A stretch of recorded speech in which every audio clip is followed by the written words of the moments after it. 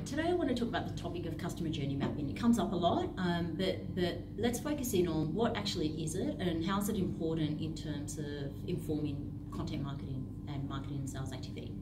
So, customer journey mapping is really understanding the journey that a potential customer or customer has from being blissfully unaware right through to being an actual customer and then retention of that customer. And in mapping journeys, what we really want to do is get under the skin of that persona, and ideally we have different journeys for different personas because they do react differently. What we want to understand is, what are their motivations, what are their fears, what are their interests, what's their emotional state, what are the sources that they go to as they move through that sales process, where do they go to get the information that they need. All of those things really give us rich data that helps us inform content around, okay, well, what are the questions that we need to be answering for these guys if they're in the blissfully unaware stage right through to the consideration stage? What are the things, and how is that content quite different?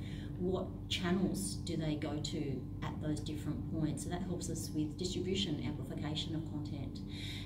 It also helps us understand how sales and marketing can start coming together and what that intersection point and that alignment starts to look like.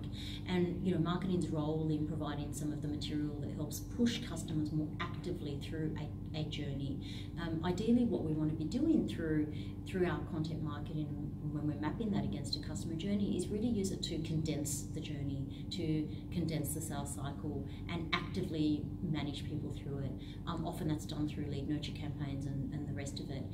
But having your customer journey mapped out first, understanding your different personas and how they change across that journey really gives you the right material and information to help create powerful content marketing and distribution strategies.